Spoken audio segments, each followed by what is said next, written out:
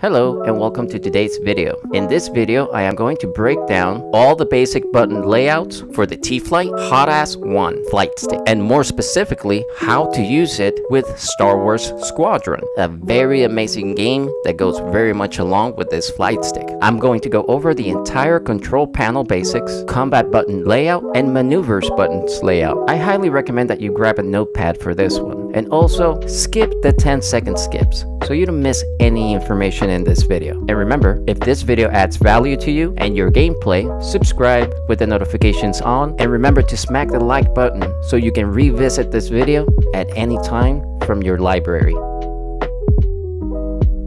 Let's begin by understanding the basics of the control panel. This control panel is engineered in such a way that anybody can understand it. That's right, it's color-coded. The color blue relates to the engine, the color green relates to your shield, and the color red is responsible for your firepower. Combat is the main goal in Squadron, so let's break it down so you can boost your KD ratio. To fire your blasters, use the trigger on the flight stick. Rockets auto-lock. Once you're locked into a target, use the B2, or if you want to call it the number 4 button, to fire the rockets. You can boost the damage of your blasters and rockets by pressing up on your targeting button to switch the red lights on and deal more damage per hit. If you need to switch targets, we can accomplish that by pressing X or the number 5. If you have taken damage, you can activate your R2 unit to deploy repairs with the B1 or 3 button. When being targeted by missiles, you can deploy flares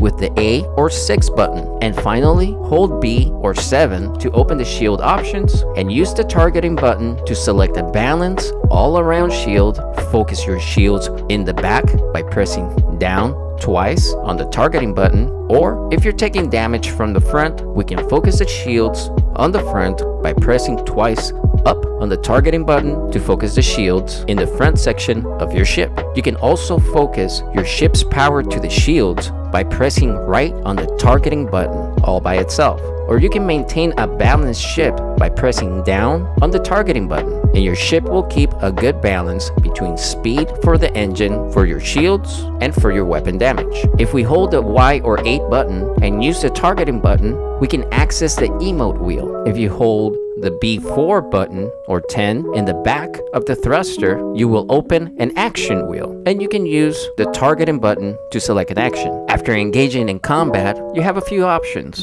You can continue to focus on your shields, or you can use your engine power and boost to get away. You have to gauge every situation individually and make the best decision with the information you have. To switch the main ship's power to the engine, press right on the targeting button. This will boost your average speed. If you took some damage while you're getting away, remember to repair your ship by pressing B1 and telling your R2 unit to do his job. If you need to make a quick getaway, tap the B3 or 9 button to activate a short burst that can double the speed of your ship for a short period of time. Although the physical thruster on your flight stick has no real use, you can still rotate your ship around to the right or the left with the 2 bigger buttons on the back of the flight stick. The stick itself is very self-explanatory. Right, left, up, down. You can rotate it around so you can look around and readjust your targets. I will be adding more advanced guides that will show you how to efficiently implement all of these tools and skills available to you that will ultimately make you a force to be reckoned with in the universe of Star Wars. Remember to subscribe with the notifications on to catch more fun content as we explore more games that we can use with the flight stick. There will be more guides and live streams, so smack the like button and comment down below what's your favorite game to play with the flight stick. Catch you later.